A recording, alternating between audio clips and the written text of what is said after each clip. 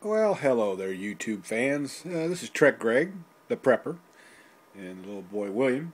Listen, I had bought this can rack, and unfortunately, it's really a good can rack, but it needed to have something extra, and that would be these ties, because it has a tendency to become real it wants to fall apart. So what I've done is beefed it up just a skosh with some zip ties, and we're going to review it in a few minutes after that. Once I cut them off, and we store a bunch of canned goods on it, because it's a really good item. You just got to understand how to put it together. These can separators are kind of nice. They're hard to see in the video, but what they do is allow you to put bigger cans, smaller cans. Here, I think I can put it like this.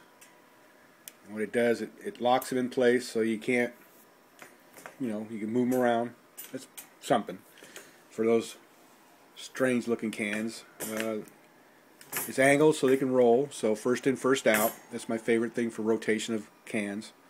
And we'll keep going, so we'll be right back.